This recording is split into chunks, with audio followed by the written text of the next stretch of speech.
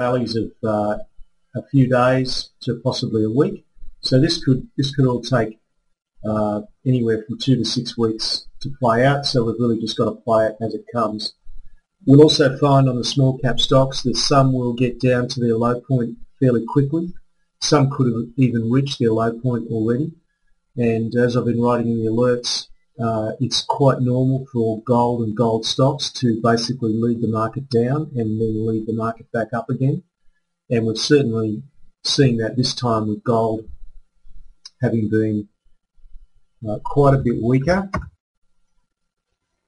You can see here gold basically topped out, formed a triple top here in November, early December and early January, so over the early part of the last 3 months, and then started down in early January and broke these lows here. So gold has moved down much more quickly than the other markets have. And then if we look at someone like Newcrest basically formed its high on the 9th of November, so it's really been in decline for quite a bit longer. So really the gold stocks started down before the price of gold did, which again is normal, and both of those did before the major markets have as well. And I think we'll see the same thing on the rebound. We'll see the gold stocks, first of all the majors, and then the smaller stocks start to tick up. Then we'll see the gold price start to tick up, and then finally the indices will bottom out. So that's the way that it would normally play out. Let's also have a look at Newmont, which is one of the world's biggest gold miners, just to see if the pattern there is similar to Newcrest. And pretty much indeed it is. In fact, Newmont topped out on the 7th of October of last year, formed a couple of lower highs, but basically really started into decline, dropped from 64 down to $55 basically in early December. So these are really the indicators to look for when the Newmonts and the Newcrests of the world start to turn up and form new highs, these short-term highs. So basically what I'd be looking for with Newmont would be a close above this level here at about 57.20. So a close above there would indicate that we're on the way to recovery, and shortly after that you'll find that the buying support will start to come back in for the small cap gold stocks. So there'll be some stocks, as I was saying, will bottom out sooner than others. So we've really just got to play it on a case-by-case basis.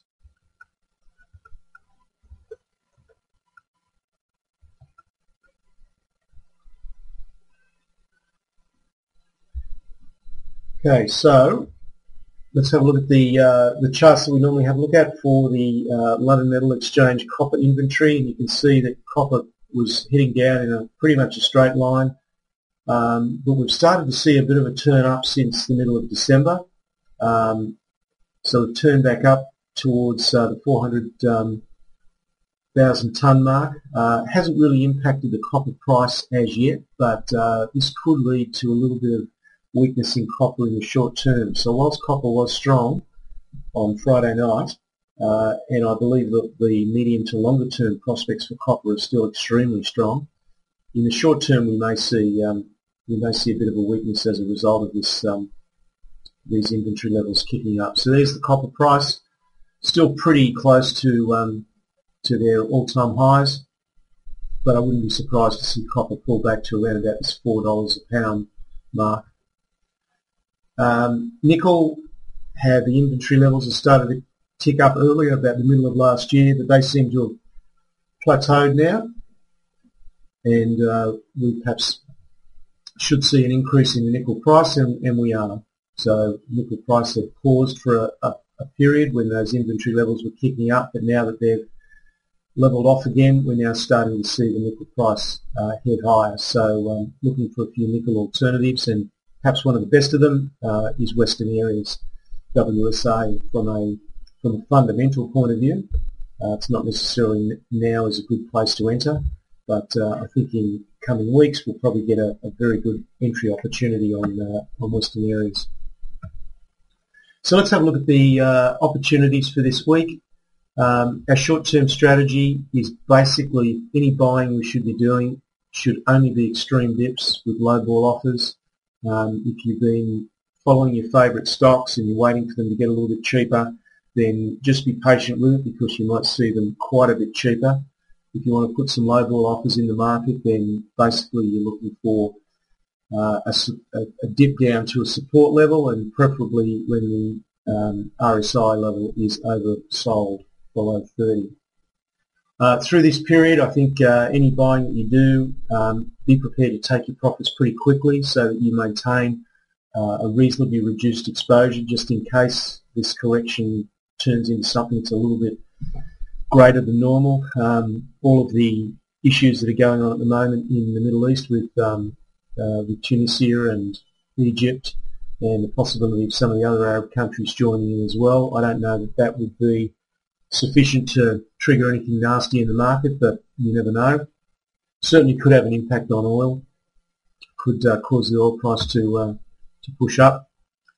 Small cap trades, there's no new recommendations at this stage until I see how the market responds over the next couple of days. There is the opportunity for low ball orders, obviously, as where your focus needs to be.